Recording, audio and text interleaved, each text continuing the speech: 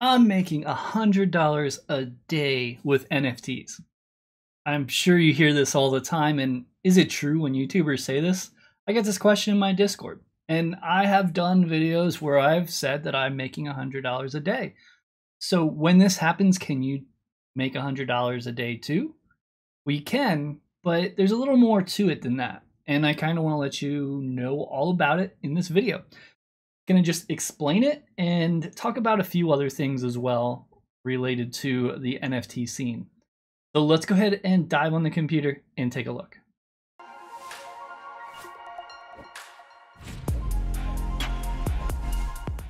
Before we get started with the video, I just want to give a quick shout out to our current Smakers and Silver Smacker memberships. Really do appreciate you. It does help the channel continue. Thank you so much. If you are interested in joining, it's 99 cents per month for the Smackers, and then there's also higher levels like the Silver Smackers. I really do appreciate it, and you also do get a Discord role, so you turn yellow, plus you get extra giveaway entries. Not to mention you get to use emojis in chat, and the more members we have, the more emojis they can use, plus on live streams. I will be going through and adding more emotes once we get some more members, as I already have them created. So hopefully we get some more and we can start getting even more emotes in chat. Welcome everybody, I'm Kevinsmak. As you know, I am not a financial advisor, I'm a gamer. So make sure you do your own research on any projects that you are looking into. Today I want to talk about the YouTube area where people say, I'm making $100 a day in a video. I had this come up and someone mentioned, invest in a game, earn $100 a day. They said, this is a scam, blah, blah, blah. And I said, it's not really a scam. It's the truth, but it's not as cut and dry as that. So because of this question, I wanted to kind of go through and explain it a little more because one, I don't have any other videos to make at the moment and it sounded like a good idea. And two, I want to be completely transparent to everyone to explain what was going on at that time. And with that said, you can make a lot of money in games per day. I actually have done videos, let's see, I'm sure I can find them here. Fishing Land one here, and in the Fishing Land one I said I was making $60 a day. I also have some older ones, and this is probably better to relate to. Right here, Goldmon getting started, $100 daily. And yes, I was making $100 daily, sometimes over $200. It depended on how things fluctuated. The thought was, people mention about these videos, and then all of a sudden they stop talking about the game. And that's true, because sometimes when people are making a lot of money, other people are losing a lot of money because of how these games work at times, and they're still kind of trying to be figured out. You have to kind of get in at the right time and have the right stuff to earn the right amount. And that can be difficult, and you never know what's kind of going on when you're doing this. You just have to look at the game and see what you think. Now with this game, I did invest a lot into it. I also did receive some cards for sponsorship. So with that, it did help me build things up. Remember, if I'm doing a video for just cards, which I rarely do, I have to really, really like the game to do that. Because, to be honest, I need to pay bills, and this is my livelihood. Quick derailment here. Someone said today that, if you want something, just joking around, make sure you pay $4,000 for the sponsored video. Yeah, it's not like that. I make, on a sponsored video, I make what most people make in a day, maybe a day and a half of work. And I'm kind of taking that day and a half, 2 days, depending on the game, on researching, creating the video, editing the video, doing the thumbnail, the title, making sure they're click-worthy, posting them. After they're posting them, notifying the people, starting the Twitter giveaway, starting the YouTube giveaway, follow up about a week later, 10 days, I usually do the giveaway, give out the prizes. And that is about what a sponsored video entails, unless they're not in a rush. If they're not in a rush, when I finish the sponsored video, I will send them to them and they will review them, give me edits, timestamps, and then I'll correct them and do it that way. So if you're thinking I'm making $4,000 a sponsored video, I want to work there. Yes, I'll do sponsored videos for 4,000, but no, it's not even close to that. Not even remotely. So just want to kind of put that out there. But back to this. Basically, I'm taking the cards as payment for the game, and that helps me push the game further in. And then I'm making more money in the game, assuming the game continues to trend up. As new people are entering the game and investors are reinvesting, that amount will continue to go up. But when you're making that much, it's very easy to continue to reinvest to make a little more. However, you want to start taking some profits, because if you don't, that's going to start disappearing at some point. It's not going to last forever. Now, fishing lands, I was making $60 a day. Am I making that now? No. What am I making now? I don't even know. I have to look. All right, so looking, and to be honest, I haven't looked this up in a while. I'm making 300 wax, which it's, I guess, 10 cents. It's making $28.71. The token is almost at 10 cents, so you can figure about $30. So that's pretty good. To be honest, I've been reinvesting in this game because I took a lot of profit and I got to the point where I said, okay, I'm going to build up more, and I'm building up. So now I have 2 mythics, 1 legendary, 1 rare, and then I have another rare that's not showing. I'm going to make 1 more rare and then combine those 3 probably today. Because I'm making tokens so fast, I can make lower ones. And then once I have 3 rares, I'm going to go and combine them and make another legendary. So I'll have mythic, mythic, legendary, legendary of each. And I'm also working on the badge, which is going to be coming Sunday. And when the badge comes out, that's going to be awesome because I have everything but the token to make the first badge, assuming it doesn't fail, because there is some percentages of failing. I do have the stuff to go ahead and make sure it doesn't fail, and they're very, very rare. I got really lucky early on, but I'm probably going to hold that when I upgrade to the highest badge possible, unless I get another one in that time period. But enough about fishing lands. Just saying, I'm still earning, but I'm not earning 60, I'm earning half. This game's still doing really well, and with the update, I think it's going to continue to. Now, is it going to continue forever? I can't say that. I'll probably continue to play because I like the game itself and I've already got my money back. But is it smart for you to invest? Can you make $30 right now a day with this game? You can. But to make $30 with this game, you can't buy in at the common, the rare, the epic, the legendary. You need 2 mythics, 1 legendary, and 1 rare to equal what I had today. Now, tomorrow, the price can dip.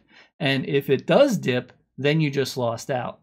Because I got in early, I knew it was a good game. I got some pulls and I got lucky with some things. I spent a lot, but because it did so well, I'm doing well. And the game continues to catch on to people because people start playing and they enjoy it. And when they enjoy it, they're like, this is cool. I'm going to continue to play. So as people continue to play and continue to join the game, the price will stay stable, go up, could go down once everyone has invested what they need to. But as long as a good amount of new people are coming in, you're not going to see that dip that hard that fast.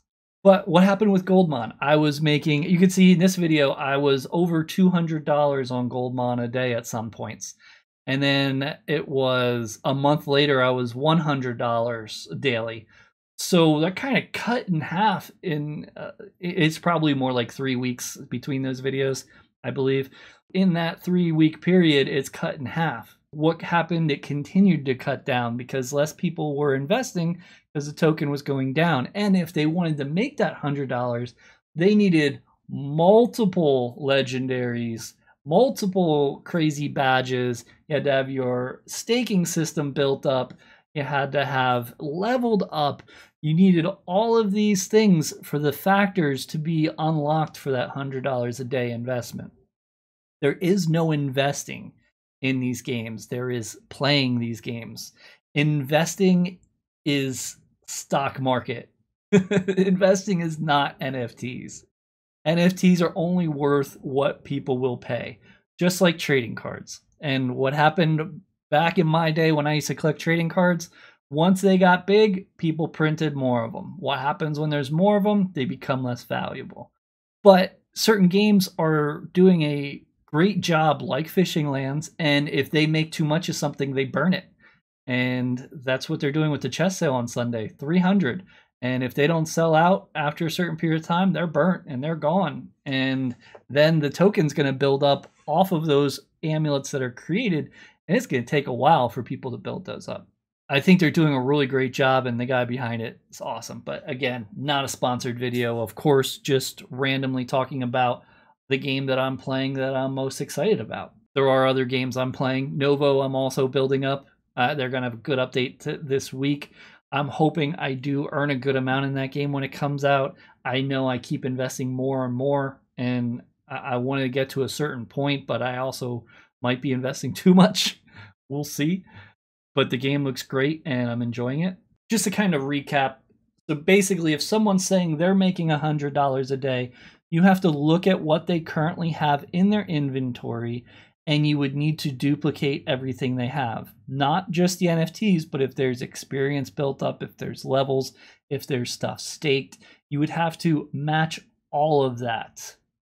So like if we look at my one game, so this is just a example here. It's probably not going to be the best example, but here you can see that I have a lot of cards, and I am making almost 7 wax a day. So that's about 70 cents. So that might not sound like a lot, but this is just the best example I have.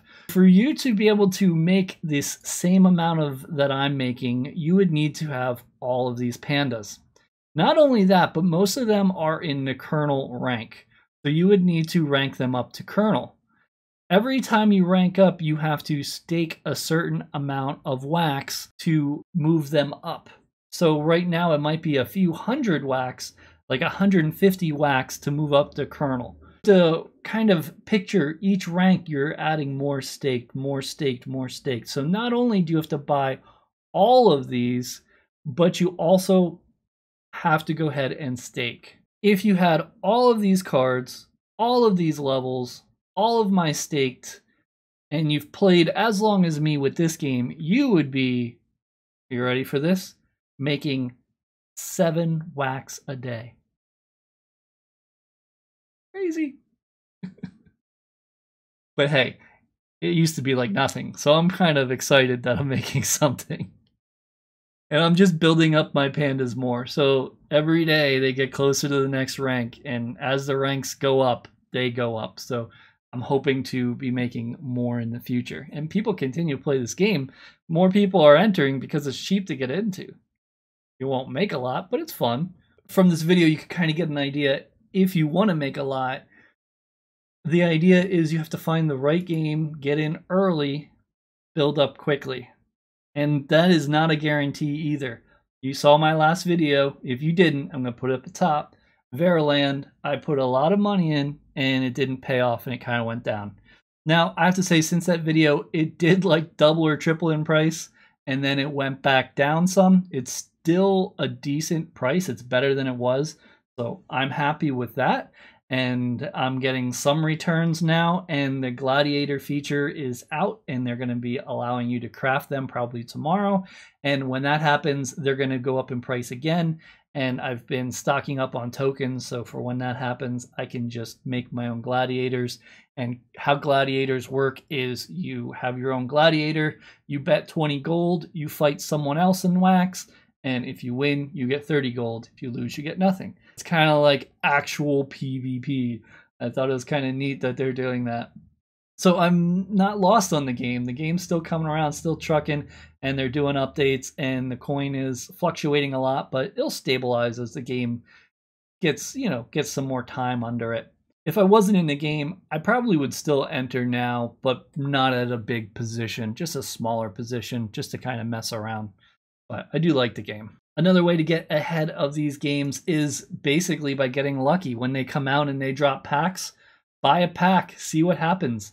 If you get really lucky and you get really good cards, think about what you're trying to accomplish. If you really like the game, go ahead, take that, and start playing. If you're unsure about the game, look at what those expensive cards are selling for. If they're selling for 3 times what you paid, I would probably sell them to people and then buy another pack and keep the profit. Now you're ahead, you're playing a game for free, you're taking another chance. And you can repeat that process as much as you want. If you get lucky and you keep hitting good cards, you know, you have to think about what you want to do and accomplish in that game. As I'm talking more and more, you might kind of think, hey, it sounds more like gambling and not investing. And I kind of feel like it kind of is a gamble. Yeah, it is what it is. Of course, you're going to have some winners, but you're going to have some losers too. So if someone's making $100 a day in a game, that is not sustainable. That is going to go down at some time. And Goldmon, unfortunately, went down pretty fast. I ended up exiting before the bottom, but not far from the bottom. I did get some back, and most of the money that I got, I probably reinvested 65%. So I still got about 40% that I invested in other projects that built up. So I wasn't all into one thing. And again, I use the word investment very loosely, not a financial advisor, just trying to give you what I think of the NFT space in general. I enjoy it. I'm always looking for the next thing, and I like playing the games too, figuring them out, finding out what's like the secret to beating everyone else. And then what I usually do is share it with you all, as you know. And we talk about things like this all the time on my Discord. If you are interested, go ahead and jump in. We got someone here giving out Forsaken packs, so they're sending them to me. Packs sent, so I'll be doing a giveaway for some packs of Forsaken in my Discord. So make sure you jump in if you're seeing this video, because they'll probably be going. You just sign up, join, and then go into the giveaway room and choose a thing. And we have a winner for $10 wax yesterday. He still didn't message me. I'll try to ping him. But I do give away $10 wax from time to time. I also have a bunch of announcements, which include my cup robots. I have just released another one. Here it is. His name's No Scope. So check him out if you're interested. Yeah, you know what? By the time this video is live, you'll probably have missed out on No Scope. And not many people resell the cup robots because they kind of hold on to them because there's not a lot of them. Even though they're at what I think is a reasonable price. I really like this project. Unfortunately, how well did the project do for me financially? I would say I probably, after everything's said and done, if it continues on the course that it's on, I'll probably have lost about $1,000. I put a lot of money into the art, into the story, into the animation, into the cards, everything. And would I do it again? Probably, because I wanted to go through the experience and learn it and see what it's like. I could see why people go cheap on the artwork, because if your project fails, then you're not really worried. But for me, I wanted to go all in, and that's why I feel my cards are better than most. But I did mess up on the color. I should have had different color robots more often. And I was planning on doing that on the next seasons if I continue it. It's still up in the air. I'm going to kind of see. Like I said, I haven't got a huge response. We've got a decent amount of people that are interested, but the sales aren't very high. So I just kind of throwing that in here because it's kind of like one of those videos where I just go off on tangents and talk about random wax things. Anything else I can talk about with wax? I don't think so. I think I covered it between my last video and this video. I think we're pretty good. If you have any tips you want to share, make sure you comment them down below. I know you won't, but I'm going to say it anyway. I appreciate the people that do comment. And our members. Thank you for our members for continuing support. I really appreciate you. Thanks for the view. Here's my last video you should really check out.